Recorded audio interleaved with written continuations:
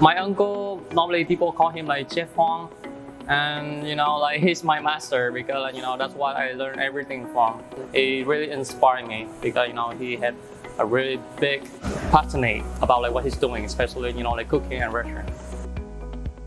It's kind of family traditional, so we cook from like 1800, 1900. That's what I heard from my uncle.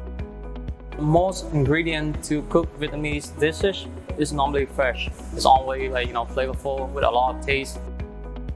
We have a lot of vegetarian options, so more people like vegetarian soup. We got the vegan broth also, so it's completely cooked from vegetable like carrot, broccoli, zucchini, white onion, and people love adding tofu to it, so make it completed.